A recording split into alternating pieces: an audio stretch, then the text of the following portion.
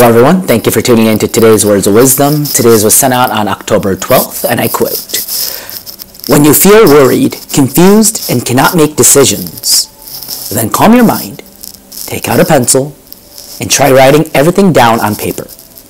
In doing this, you will often find that a solution becomes clear." From the Laws of Happiness by Master Ryuho Okawa. Alright, thank you Lord God. So, don't we feel worried, confused, and not be able to make a decision? Don't we feel that a lot in our daily lives? I think that's the whole point of life. The life is a workbook of problems to be solved. So when we face these situations, I mean, there's different degrees, right? Small level to a harder level, easier to a harder level. But whatever it may be, this is the golden solution. It really works.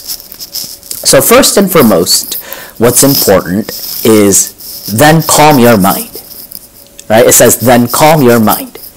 In order to calm our minds, first do the prayers that you receive when you become a member or devotee member here at Happy Science, especially the true words spoken by Buddha and the rest 6, the Dharma of the Right Mind prayers.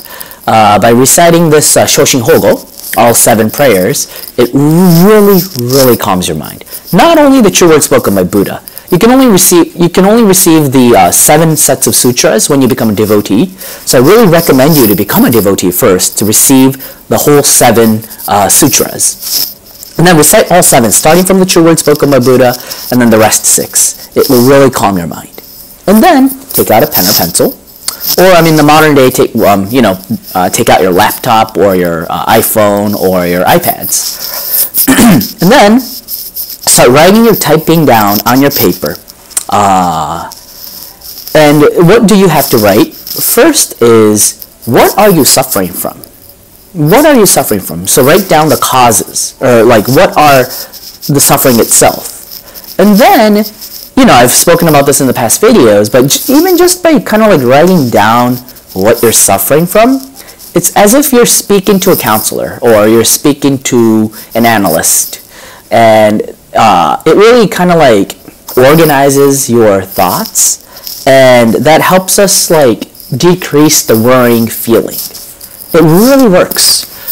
And then you can start writing the causes of why you're feeling that way, or you can start writing down the possible solutions of what you could do. And then you can really start thinking rationally. And then it leads to problem solving.